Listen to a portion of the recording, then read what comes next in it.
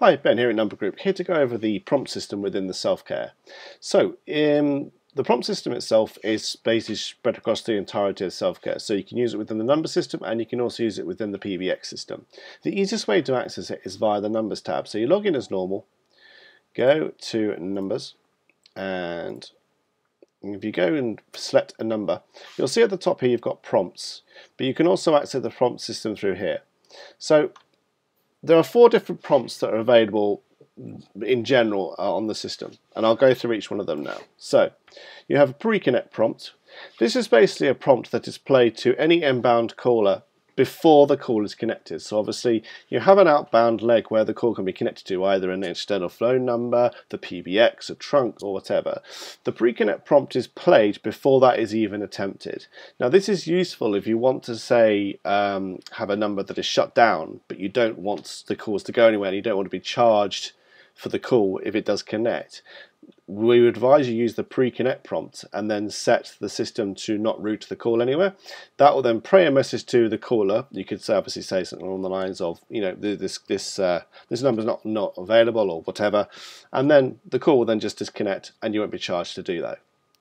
The ringing basically allows you to override the default ringing tone that is played to the caller. So in certain circumstances you could play, for example, music if you wanted to have music playing back to the caller rather than having a standard ring tone.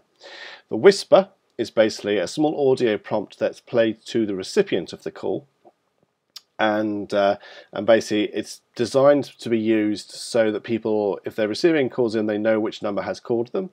And we have a variety of different prompts in each of these sections which you can use.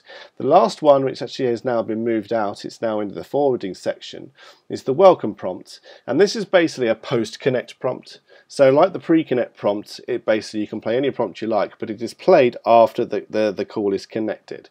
So bearing in mind, if you put a post-connect prompt on there, you will be charged for the call, if obviously you're charged for connection. Now the other thing that people have been asking about is how to upload your own prompts. Now to do this is very simple. You need to go into the prompt system. So you can either do that by going through here and click set, or you can go through here and click set. This will open up the prompt upload system. So this is where the existing prompts are already located. You've got various sections already available, and this is obviously the list of prompts within those particular sections. If you want to upload a new prompt, you click on upload a new prompt. You choose the group or the folder you want to add it to. It doesn't really matter which one you add it to, but we obviously advise you to try and stick to something to try and keep it specific. So if you have one for yourself, customer specific may be a good idea, but obviously it's totally up to you. Give it a name, so whatever you want to call it. Then you need to choose the file. Now as it says here, it can be MP3 or WAV, and the maximum file size is 10 megabytes.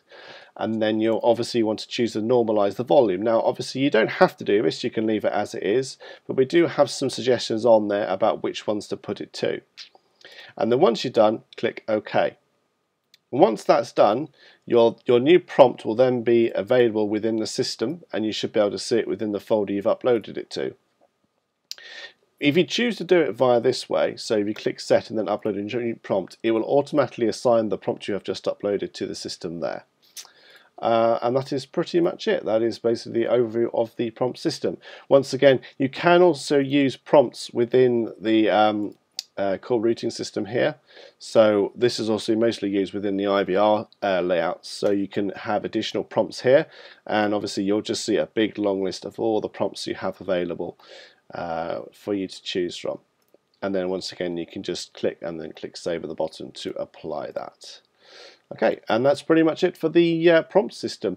As always, if you have any questions or any problems with the system, please either give us a call on 0800 310 1010 or email us at support@numbergroup.com.